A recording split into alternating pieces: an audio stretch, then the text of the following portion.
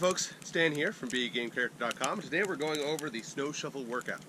This is a great workout for if you have winter weather in your area, especially if it's non-seasonally heavy, like the 12 inches that we're getting in the middle of March right now in New Jersey. Welcome to sunny New Jersey.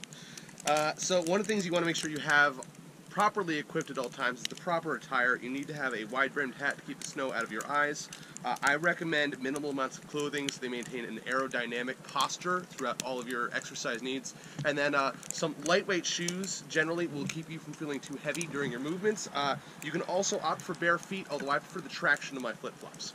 So you also obviously need a shovel. The less ergonomic, the better. Unfortunately, I only have an ergonomic model right now, but we're going to make do with what we've got. So, the first and most basic movement is the two-handed scoop.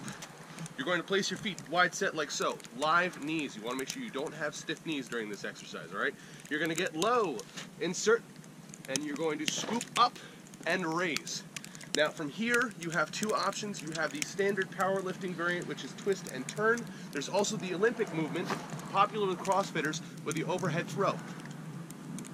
Either motion is fine. The more dynamic one obviously will build explosive power, however, there's also definitely a chance of injury. From here, you have the two-handed shove. This one right here, very popular amongst the strongman variant. You're just going to drive forward as though you were a human snowplow. Now, you may find yourself a little bit hindered in your movement, but with a nice tailwind, you can press on. Now, from here, you can also go for an overhead two-handed short grip, alright? The overhead two-handed short grip has the advantage of leverage. However, the downside is it's a lot harder on the lower back. You need to get much lower in the engagement. So what you want to do is you go down low, scoop. You're going to raise up, and as you raise up, you throw backwards, behind. This is great for engaging your core as well on that upright movement. You want to get your spiny erectors going. You're going to throw yourself all the way back and get that snow as far behind you as you can.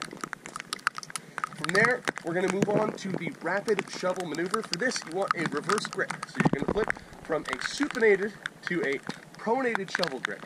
You're going to come in, and the idea behind this one is speed. This is a speed build. It's very popular with those of athletic persuasion. If you're into, football or handball or any ball, you're going to want to use this to build your hand speed. Okay, so from here, you're going to take that pronated grip on the shovel, and very quick movements. 1, 2, 3, 4, like so. You want to do that in probably 3 sets of 10. If you go any further than that, you might, kind of overclock your heart.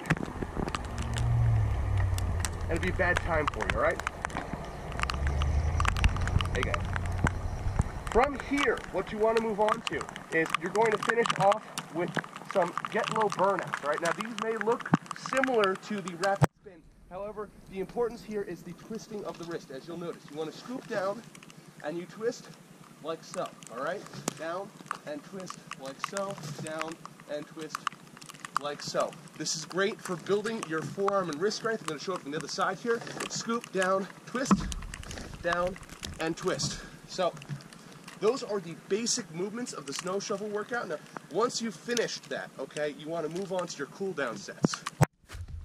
For your cool down sets, you're going to do 3 sets of 5 snow angels, and you're going to do 3 sets of 5 non-breathing snow angels. Now for this variant, you'll see, I'll do the regular first. This is the regular snow angel, like so. And then there's the non-breathing variant, which you'll see is a little more technical. You just reverse and